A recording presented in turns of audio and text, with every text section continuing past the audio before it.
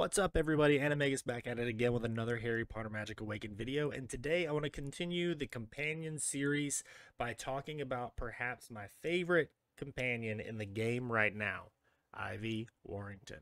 Now, I know that you might think, like, why? She doesn't do an awful lot of damage, and her main thing triggers when she spawns. Well, that is exactly why I love her. She doesn't have to do a bunch of damage because everybody and their mother right now has this card, Ron Weasley. Because of the launch event, a lot of people were able to get the Ron Weasley card, which is incredibly destructive to summon decks. If you see a Ron drop on the field after you've summoned your Monster Book of Monsters or one of your dragons after you've been waiting for the MP, it is absolutely deflating to have this happen to you in the middle of a match, knowing that you're about to take a bunch of damage, your summons are probably going to die, and then after that, you're going to continue to have to deal with the tank that is Ron Weasley. He's really good, but you know who's better? Ivy Warrington. Ivy will straight up erase him from the map, and that is why she is my favorite.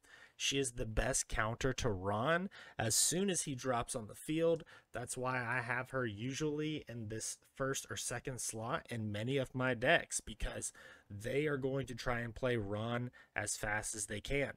Now, this is a strategy that people are going to use against summon decks to get an edge, to put pressure on the opponent early in the game. Is they're going to drop Ron early, like in their first slot or something like that, or second slot, middle of the game, to try and get the edge on the opponent. And that's why I keep Ivy around here. Grop, I instantly throw out with this particular deck, of course.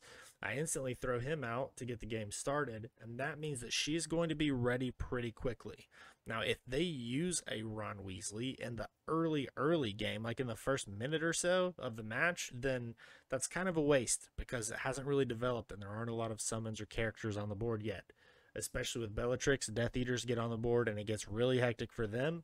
But whenever somebody drops him in second or third, I usually save Ivy. As soon as he comes in, I play Ivy. She zaps him away, and you can almost feel your opponent sigh through the internet. It's so satisfying, and I love using Ivy in battle.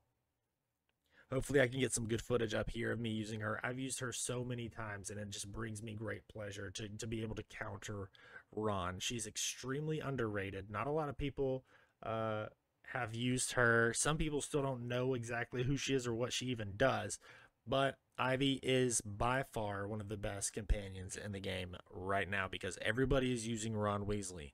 As more companions unlock, more strategies unfold, she will probably fall to the wayside because Ron won't be as important anymore.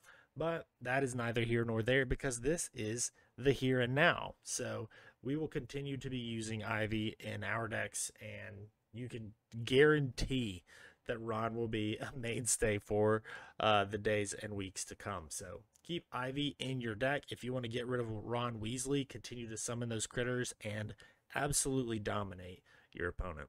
Thanks so much for checking out this video. If you did like it, I would really appreciate it if you give me a thumbs up down below, as well as leaving a comment, asking me questions. I love to engage with people.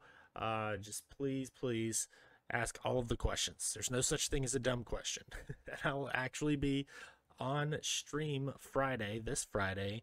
That will be July the 14th. And before my stream, around noon, 1 o'clock Central Time, I'm going to be in my Discord fielding questions. So make sure that you drop by, check out the links below. And if you have anything or you want to talk to me personally, one-on-one, there will be an opportunity for that. So thanks for checking this out, and I will talk to you in the next one.